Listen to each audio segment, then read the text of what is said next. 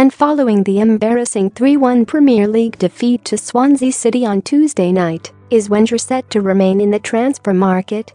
Well, ex-midfielder in the shape of Alex Song is currently training with Arsenal, and fans want him to sign for the club.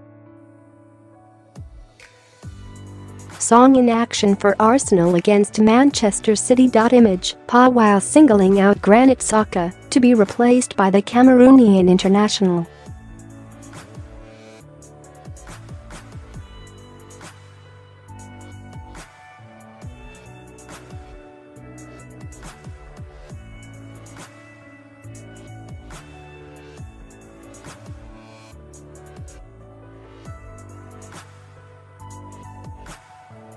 Though he only lasted one more campaign before leaving the Camp Nou.